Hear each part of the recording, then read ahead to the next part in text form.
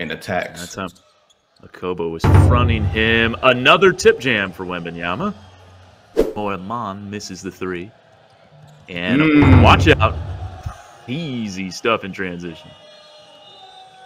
Save 2 points for Mets 92.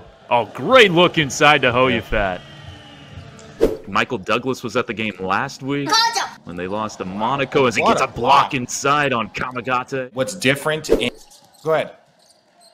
I was going to say, I believe when he was in the NBA, he was bald, right? Bank is open. Plain and simple. I think that's the big block. He's getting into, he's finding his rhythm right now. Wembanyama, and I think the impression was just like, you can use your imagination. But as you look at his form, Kyle, and when you're talking about what it's going to be like at the next level, which is that just is really painful. Oh, Begaron gets denied. Lofted high for Patton.